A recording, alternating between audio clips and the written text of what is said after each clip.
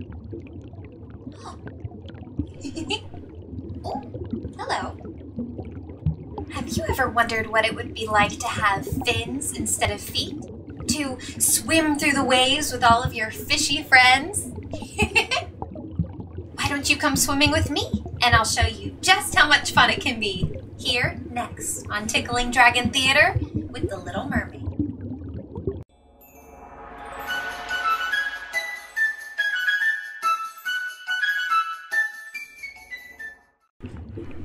Do you like my eyes today?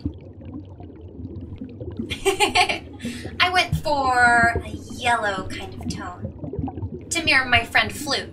He's a fish. See? We just love playing hide and seek together. Bye! Bright is the water, light is the foam, under the wave is a mermaiden's home. You know, it was Hans Christian Andersen who said, "Where words fail, music speaks." And I think he was absolutely right. Hello, my happily ever after listeners. My name is Naeda, and I'm a mermaid. What was that? Oh, who was Hans Christian Andersen? Well, Mr. Andersen was a storyteller. He wrote lots of things, books, travelogues, poems, but he's most remembered for his fairy tales. He was the original author of our tale, The Little Mermaid, published back in 1837, 180 years ago. The Little Mermaid has been one of the most popular stories told in our time, adapted time and again in books, movies, stage productions. People really like mermaids. But fascination with mermaids goes back many, many years. Some mermaid legends are nearly 4,000 years old, told by sailors who are said to have heard their songs on the high seas. But I suppose one of the very first mermaids would have been the Greek god Triton, the god and messenger of the oceans, who just happens to be my father, so the story says. My grandmother has always been the one to tell me stories and legends, and my favorites are always the ones about mortal humans.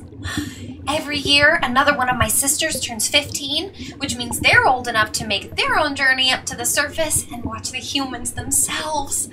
For years, I waited for them to come back home and tell me all about what they saw, and I dreamt and waited and wished for the day when I could go myself. Well, the day finally arrived. I had turned 15, and I wasted no time at all to go to the world above and see the humans with my own eyes. And who should be the very first mortal that I saw? But my prince, whom I've loved for years. So handsome, such kind eyes. And then there was that awful storm, all of those poor souls lost at sea. And though my sister Naeda warned me not to interfere, I couldn't just swim away. I had to dive in after the prince and save him. It was the hardest thing I ever had to do to just leave him on the shore like that. But I swore to myself that one day I would find a way to get a human form and win my prince's heart. I suppose you know the rest.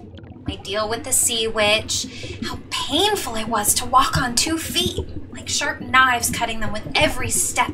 Ouch. And how I couldn't tell the prince of my love because I gave my voice to the sea witch. And the prince had already fallen in love with somebody else.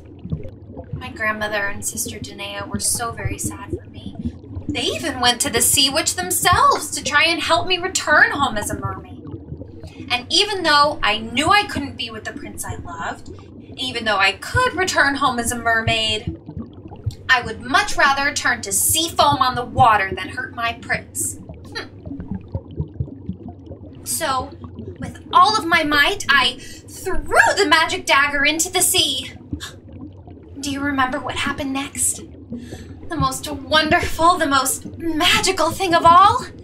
I wasn't turned into sea foam. Instead, I was greeted by the daughters of the air and told that I had won my very own soul.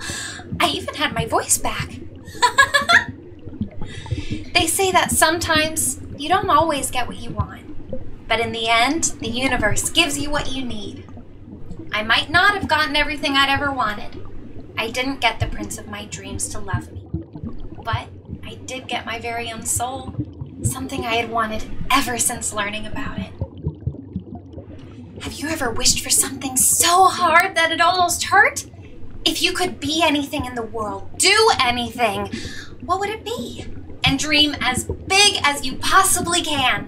Would you be an explorer? You could discover new parts of the ocean, or chart the stars in the sky. Maybe you want to sing like a mermaid, or dance.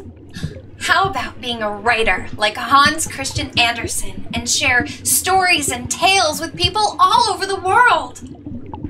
Sometimes we don't always find what we want in our own little worlds. My sisters lived happily beneath the waves, swimming amongst the sea creatures and coral reefs. But I always knew that if I traveled to the world above, I would find something more. And that's just what you can do. You can travel and see other worlds too, but not just traveling in a car or in a plane. You can travel in books, pictures, movies, even in stories that you hear from other people you may meet. My grandmother and sisters told me stories of the human world long before I could see it for myself. Have one of your family members ever seen something new or exciting? Ask them all about it. Where did you go? What did you see? How did you feel when you were there? Come up with new questions, even ones that seem a little odd, like, what did it smell like? I thought the human world smelled bright. I had never noticed how salty the sea smelled until I was on 2 feet. And there was a very sweet smell in the air from, I think you call them flowers? It was all so wonderful. You have a beautiful world around you, just waiting to be explored and learned about. So, tell me all about your ambitions. All the things you dream about and wish for. I want to hear every single one. Share with all of us behind the curtain. Just write it all down below this video. What do you want to be able to do? What do you want to see? Who do you want to meet? There's no such thing as too big or small. As long as you're willing to dream and work hard to achieve those dreams. Oh, just don't go to any sea witch, okay? And you know who loves coloring, right? Mermaids. And we've got all of the colors of the ocean at our disposal. Here's one of mine. Oh, I just loved coloring the fish. I have a few friends that look like that. Remember to share your coloring page too on your favorite social channels. We can't wait to see them. I really loved our time together, telling you about being a mermaid under the waves. And I can't wait to learn all about what humans dream of. Until next time, I'm Naeda. And remember, be who you are, and you will go star far. Goodbye.